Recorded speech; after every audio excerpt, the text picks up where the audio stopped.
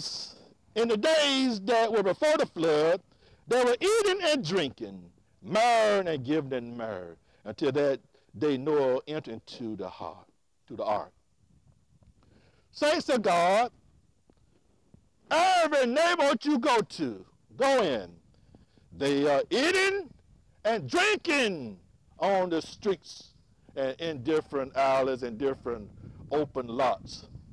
Same thing they were doing back in the day of Noah. Amen. Then it said marrying and giving in marriage. Amen. They are committing homosexuality, allowing man to marry man, women to marry women. Amen. The same thing that our nation slowly approaching to. Amen. And people of God, the city of Sodom and Gomorrah, which God destroyed because of immorality or homosexuality. Amen. If you look at and read the history of those cities, God destroyed those places where government gave approval. And we're at this point now that our government slowly approving what thus said the Lord say don't do. It's abomination to them. Amen.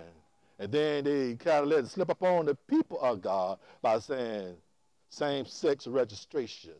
Then they think they're pushing the bill saying same-sex marriage. Jesus said they were doing that in the days of Noah, and they be doing it this day. And that's where we at right now.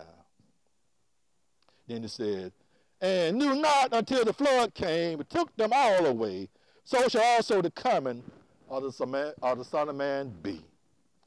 There shall two be in the field, the one shall be taken, and the other left. Amen. Hallelujah. In 2013 term, amen. Let me give that to you. It said, two be in the field, and one shall be taken, and the other left. In other words, one of y'all might be in Walmart in line, while the other one over there shopping. Amen. And if you condition it right when he appears, one going to be taken and the other one is left. Amen. Then it said, two women shall be grounded at the mill. The one shall be taken and the other left. Amen. And 21st century translation. One of y'all, for example, one of y'all just might be cooking at Kentucky Fried Chicken while your cousin or someone probably get ready to pay for something. And one going to be taken and the other one left. Amen. And one of y'all just might be at the salon getting your weed done while your friend is over there just talking. Amen. And one going to be taken and the other left. Hallelujah.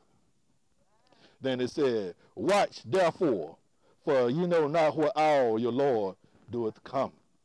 For know this, that if the goodman of the house had known and what watch the thief would come, he would have watched and would have not, amen, suffer his house to be broken up. Amen.